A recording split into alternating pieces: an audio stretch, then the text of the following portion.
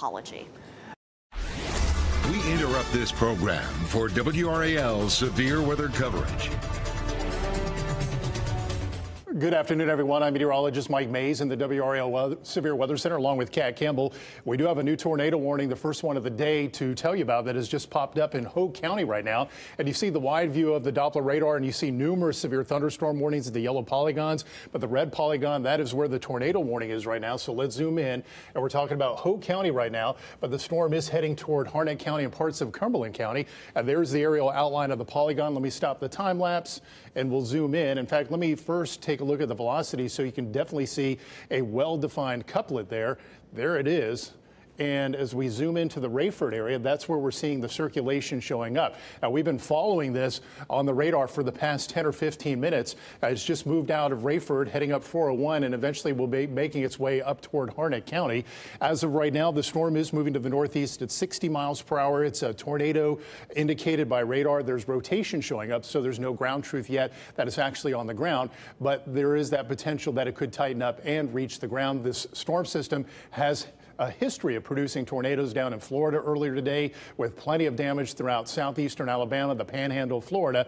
So we have to be aware that some of these tornadoes that we may see this afternoon could do the same here. So let's zoom in a little bit closer and take a look at some of the streets that this rotation is impacting. So near Rayford, we're talking about Highway 401, State Road 1301, Skull Road, Plank Road. If you're in this area, you need to get into your safe shelter immediately, get into the lowest level of your home.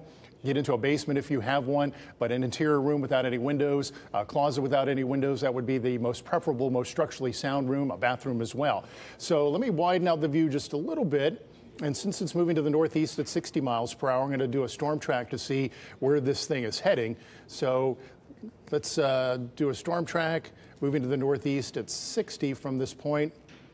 And so when we get to So we're talking about it being in Bones Ford at 345, Hammond Mills 348, Nemegin at 348, Cherbourg at 349, Hammond Mills at 349, St. Mary Église at 349, Normandy Community 350, the Bataan Community at 351, Pope at 351, and Overhills at 352. So if you're in this area within this red polygon, which does include all of Hoke County, the far northwestern part of Cumberland County, including Fort Liberty, Pope Air Force Base, the southwestern part of Harnett County, this system is heading your way. In fact, the last update that came in, the rotation isn't looking quite as tight. If we could take this full screen so you can see a better idea, and I'll zoom in a little bit closer and do a little bit of a time lapse. Thank you.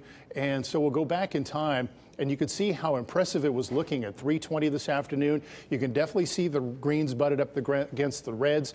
The green are the raindrops moving toward the radar site, which is located up toward Clinton. The red are the raindrops moving away. So that's where we clue in on where that rotation is showing up. So as we go through time, you can see how the rotation tightens up a bit, and then we get a severe thunderstorm warning issued just for the potential that this could become a tornadic storm. I'm on Weather 1.